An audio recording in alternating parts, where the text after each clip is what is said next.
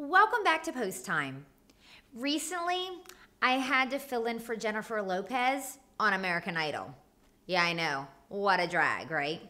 So my friend Sharon Kirby, the famous mother of the famous driver, Victor Kirby, yeah, she filled in for me with my duties. And I sent her on a mission to find out about a record player and a Hall of Fame voice. Hi, Post Time fans. If you were expecting to see Heather, you're not seeing that today. You have two ladies of a certain age who are going to take you back to the glory days of harness racing. So don't turn off that set, Eddie Davis. Gloria and Bobby, move in a little closer. And Stafford brothers, no, I don't mean Artie and Andrew, I mean Alvin, Arthur, and Ben. Stay tuned because we're taking you back to the days of Brandywine Raceway. A few weeks ago, Heather did a story on the outstanding females of Delaware harness racing. One of those belonged to Judy's family. It was the infamous Quick Lady, and Judy will tell you a little bit about her history. And tonight we have these 50-year-old vinyl discs that were our only option back then because we couldn't get VHS tapes or DVDs. So we have a black and white winner circle picture and our vinyl voice of Roy Shudt, who is in the communicators corner at the Hall of Fame. And the race we are featuring was a A-Pace Invitational, which meant all ages and all sexes, so it was a great accomplishment for a 3-year-old filly, especially a Delaware sired 3-year-old filly, to actually compete with these horses. And you will see how she did it in a few seconds. I was able to resurrect these records because way back in the 80s, just before Brandywine closed, the AV guys, one of them went to a flea market and he collected record players. So for 10 bucks, he sold me a suitcase record player so that we can continue to listen to these wins over and over again. Please remember that all we got was a still picture and a vinyl record. No VHS tapes, but I'm sure many of you will remember the thrill and enjoy it as much as Judy and I did. Yes, and then I want you to all come out to my races, to the finals on the 23rd of October for the Trotters, and that day has a lot of meaning for me because my father would have been 98 years old. So it's really special, and then the Pacers will go on the 29th, and we hope you'll all come out and Heather will be there to shine the way.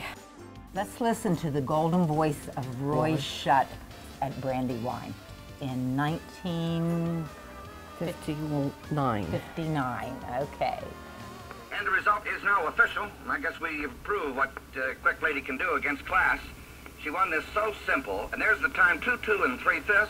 And ladies and gentlemen, that is the fastest mile anywhere in the United States or Canada up to this point for a 3-year-old filly on a half-mile track. Quick Lady, 3-year-old by Quick Reward out of Roberta Guy, owned by Olin and Ruth Davis of Harrington, trained and driven by Olin Davis. The time 2 3, and Quick Lady pays $5.40. Boy, that was a real good bet because she won so easily. I wish Judy were here to see Quick Lady. I know Mike likes tractors better, but even he admits that this filly's something. And of course, Olin and Ruth think they have something tremendous that Quick Lady may go in 2 minutes. Nobody can dispute him after seeing this little filly just handle these A-Pacers so simple. That's all the time we have in this broadcast. Got to leave you. That's all from Roy Shudt. Now back to our main studios in Philadelphia. That takes a lot of us back to the good old days. Judy and I grew up at Brandywine, along with many of you who are in the audience today. Always good to listen to the sparkling voice of Roy Shudt. Thanks, ladies. I know a lot of you out there were probably thinking, those were the days. That's my Edith impersonation from All in the Family. Yeah. No? Okay, well, let's check out some present day action. In here, number 1, he's up to something. Has had 5 wins out of his last 6 starts. The 3, Time Stood Still, starts for conditioner Charlene Sharp. And number 8, Believe This Bob, won this class in his last start, but had the coveted post 1 in that event. They're off. There goes Handsome Henry K out for the lead. He's up to something with Time Stood Still between horses. They race into the first turn. He's up to something. Time Stood Still caught out 3 wide Handsome Henry K. They go to the backstretch, and Time Stood Still is up after the lead. He's up to something's got the rail. Dropping in there third, Handsome Henry K in front of PT Storm. About 3 lengths. That's Charlie's and Jimmy's, followed by Dancing Rusty and Believe This Bob.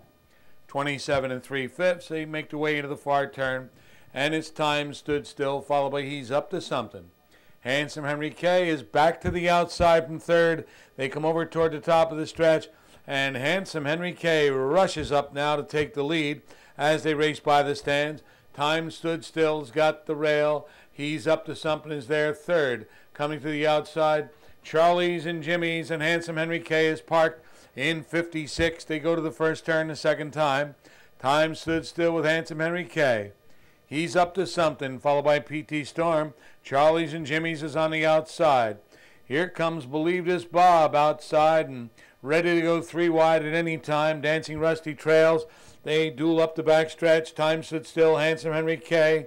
And then it's Charlie's and Jimmy's down inside. Is He's Up to Something. There goes the 3 wide Charlie's and Jimmy's. Believe This Bob follows. 3/4, 124 and 4 into the final turn. Charlie's and Jimmy's. Believe This Bob circling the field now midway on the final turn. Here comes Believe This Bob up to get the lead at the top of the stretch. Time Stood Still has the rail. Charlie's and Jimmy's with He's Up to Something along the inside. Coming through the stretch. Time Stood Still. Believe This Bob on the outside. Time Stood Still with Believe This Bob. Here's the wire. Believe This Bob. 154 and 4. The outside post didn't stop Believe This Bob, as he comes from last to first and gets up in the final stride to win by a head in 154 and 4. The 4-year-old pacer is owned and trained by Mary Ann Larimore. Believe This Bob paid almost $20 with Alan Davis in the sulky.